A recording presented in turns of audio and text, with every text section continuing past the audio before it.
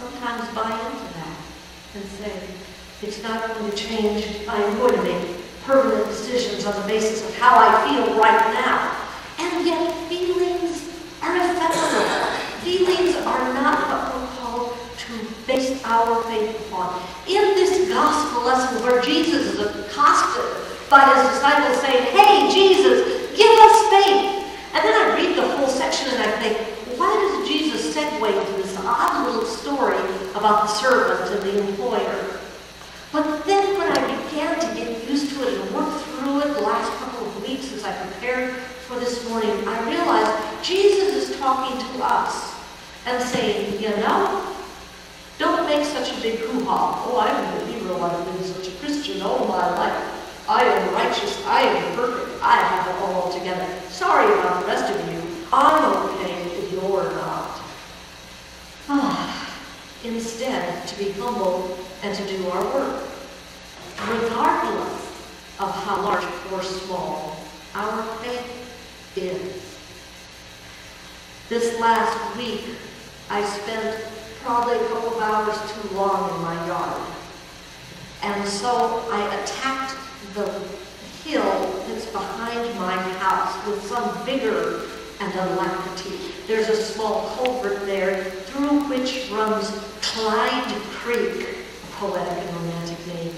It is currently dry, and so I was able to make my way to the hill facing my house. And there with my trusty gardening shears, I hacked down one after another of a weed called Tree of Paradise or Tree of Heaven.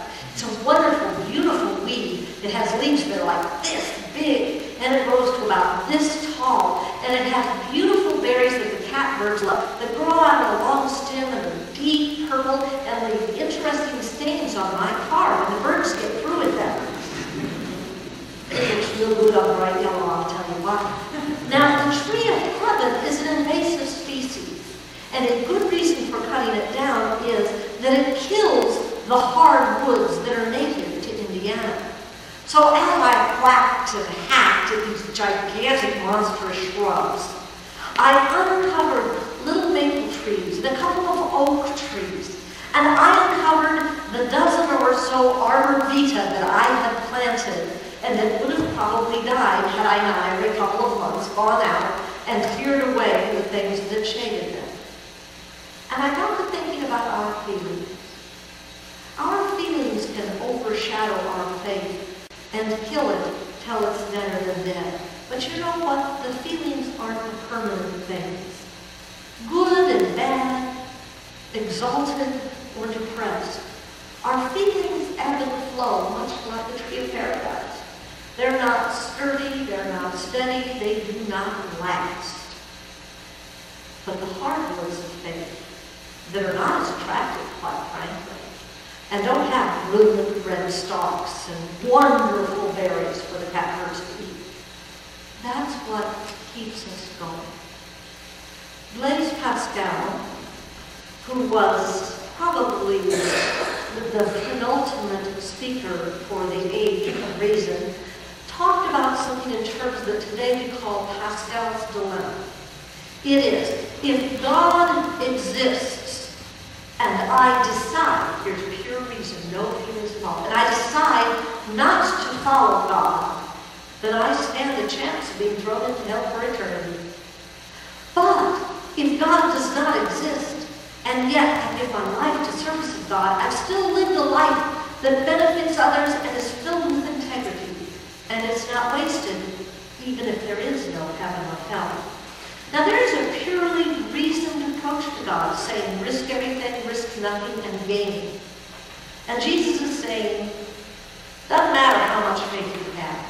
You might have a tiny seed of faith, and that's it. But you still go out to the fields every day. You still serve others. You still behave as a person of faith grounded upon the solid rock of Jesus the Christ.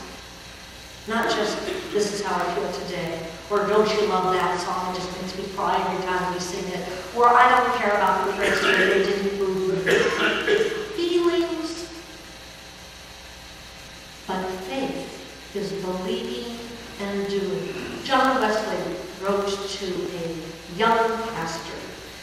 had asked him for advice, saying, I'm a preacher of God, and I'm not sure I always believe in God.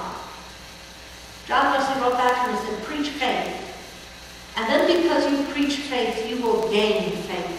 And because you have gained faith, you will be able to preach your own faith. You and I are people who have feelings as well as reason.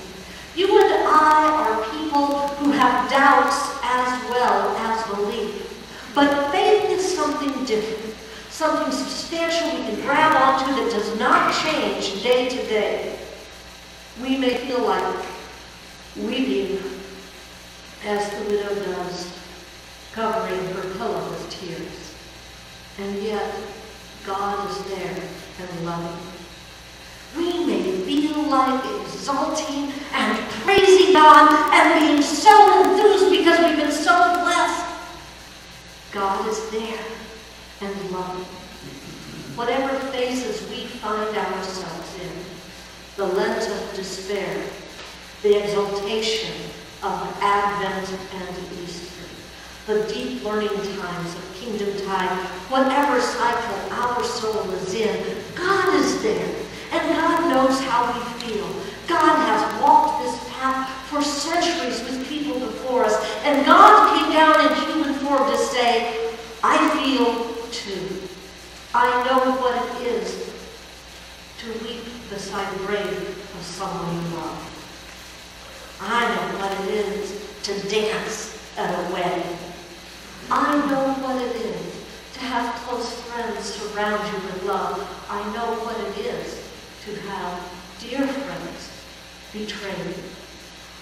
God is there, and God is with us. Thank God. Let's bow our heads for prayer.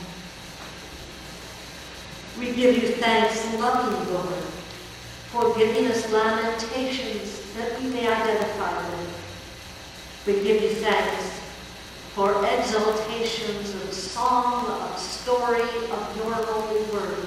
We give you thanks for the granite assurance that you are with us and love us, that you have walked these same roads and you walk them with us. Thank you, God, that faith is not closely aligned to emotions, that we can make our decisions and make our walk in faith close to you, knowing that you are with us through it all. We thank you, God, in the name of Jesus Christ, our Lord, our Redeemer, our King. Amen.